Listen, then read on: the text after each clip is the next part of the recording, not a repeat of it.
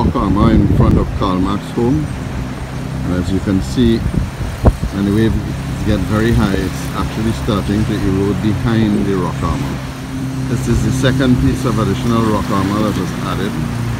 You can see that on the right hand side the erosion continues. This is typical of what is happening. You can see the soil being eroded. The very high tide gets above the rock armor that's there. It is disintegrated over time, and it's starting to erode behind the original coral rock. This is a piece that has totally eroded and has moved about 15 feet into the lower area.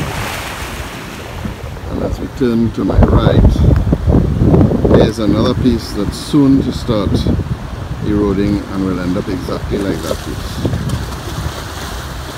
Another piece of the shoreline that all the original rock armor has gone, and the edge is subject to challenge. This is rock in front of the past chairman's bungalow. I'm assuming he paid for this.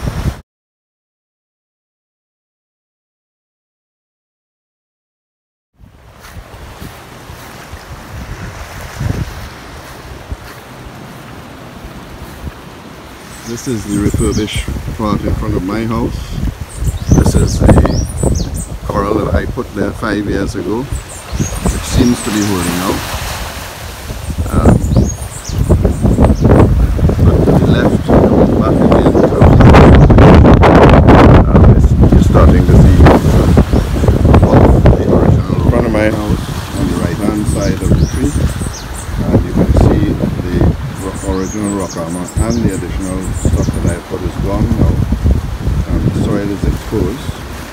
And then as you come around the corner, you'll see we've lost more than 15 feet of rock, and the soil is just totally exposed right across it, going into the spit.